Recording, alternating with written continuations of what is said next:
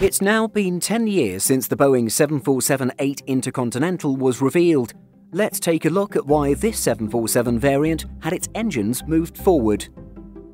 Pilot Anas Mars explains that engines were hung on pylons that extended downwards on older aircraft for a valid reason.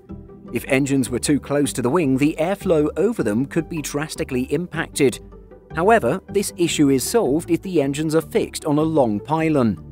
This ensures that it's not too close to the wing. Moreover, the pylons act as vortex generators when in flight. This process adds energy to the boundary layer, which then improves the stall features of the plane.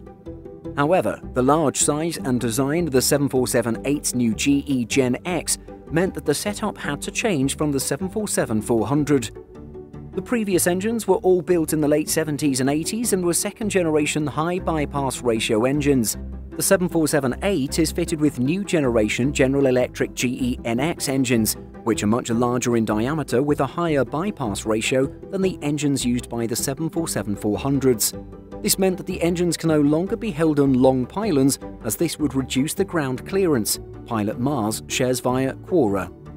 So the engines are mounted on shorter pylons. To solve the problem with the wing boundary layer energy loss due to close fitting of engines, strakes are placed on the engine cowling.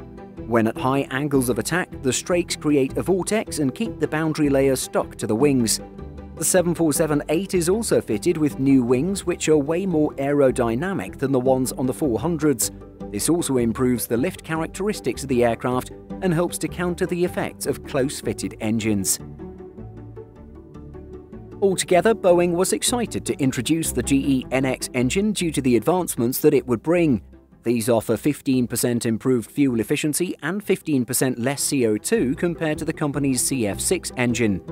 The firm emphasizes that the model encompasses the latest materials and design processes to reduce weight and improve performance.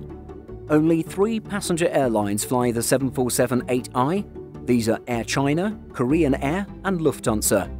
Additionally, several cargo airlines enjoy hitting the skies with the 747-8F, while there is a future for the plane as the next presidential jet in the United States. Overall, no matter what the variant is, the design of the 747 invokes sentimental feelings. The Queen of the Skies reminds us of a glorious era in aviation. Even though the type's program will come to an end after 5 decades next year, at least it won't be fully disappearing from our skies anytime soon. Did you notice this engine placement difference before watching this video? Let us know in the comments. Did you know that we publish over 175 stories every single week on simpleflying.com? Be sure to check the link in the description for more great stories just like this. Thanks for watching, and be sure to like and subscribe before you go.